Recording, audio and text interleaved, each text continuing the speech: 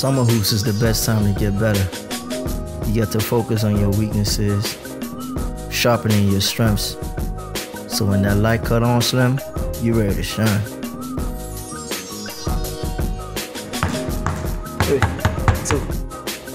You gotta be ready to put in the work though.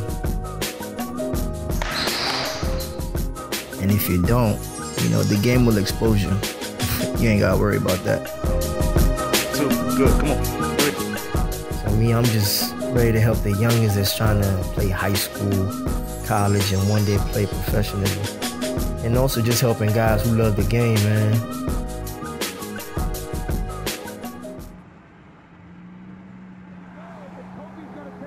I recorded a lot of these games so I could go back and watch and study it.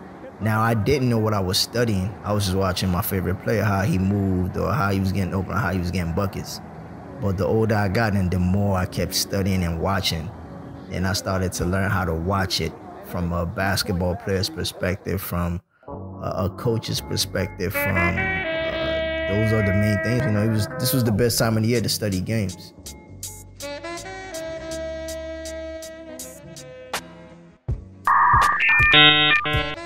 Coming up, we ain't had no YouTube or direct internet connection, man. You got wait till the newspaper come out the next day. Me, I just waited for inside stuff on the weekends. And after watching those games or highlights, when I would get hyped, man, I couldn't wait to get to the blacktop. You know, I'll take the bus. Sometimes I'll get a ride because I wanted to exercise my imagination, what I just saw, and do it how I see it. Yeah, I don't halfway do anything I love. I give it 100. Whether it reciprocates or not, I don't hold back. I'd rather go hard today, rest up, and worry about tomorrow. You know, I don't reserve my energy because all I know for sure is right now. And that's in anything I pursue that's of interest. So, you know, when I believe in something, I put my all in it. The killer crossover. Oh, brother.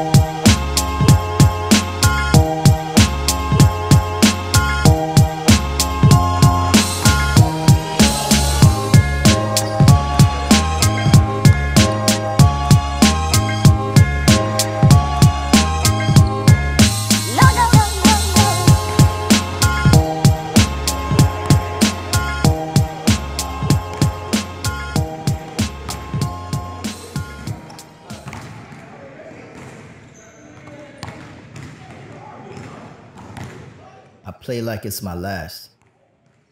I obsess because it's my craft. I pursue my peace all while being labeled an outcast. To perfect what I lack is the goal, not an act that I share with the world because it's real, it's my fact.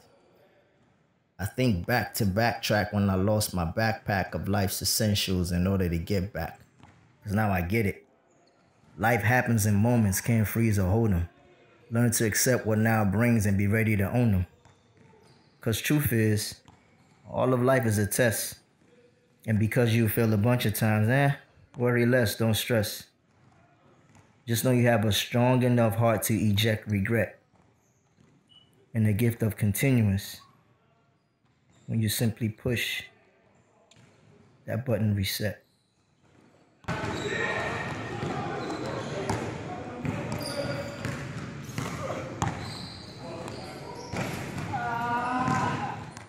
I'm eager to hoop like crazy. This whole reset is about to be something real smooth.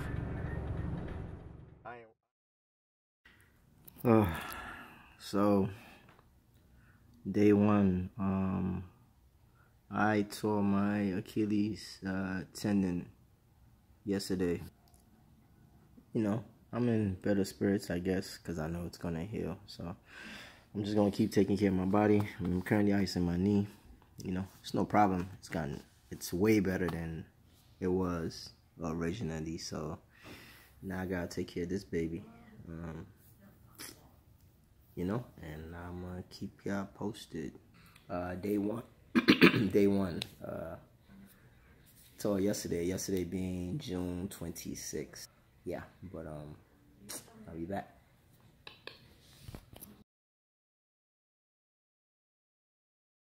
People will confidently tell you how difficult it is to overcome an obstacle they've never experienced. And to that, I say listen to your inner being. A lot of things won't go as planned as you originally envisioned it. In fact, you'll fail or be disappointed more times than you can count. But there's always a chance to start all over if your willingness allows you to. So here's the thing, right? Whether we like it or not, there are phases in life that requires us to reset. Sometimes life nudges, and other times you're responsible for your own reset. To reassess, evaluate, remove, improve, adjust, and respond differently to a newfound understanding of how certain things work, can work, or just won't work moving forward.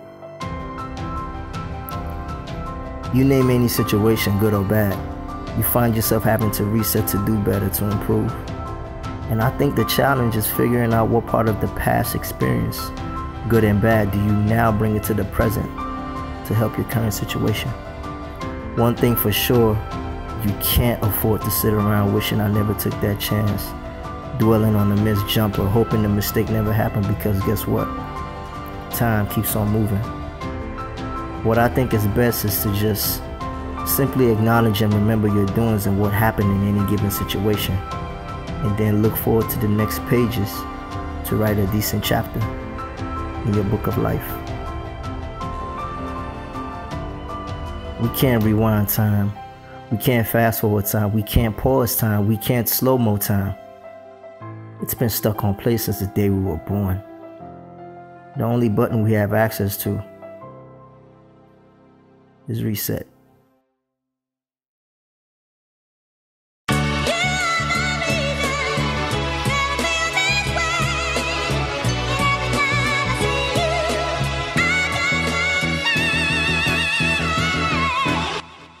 It's gonna pay.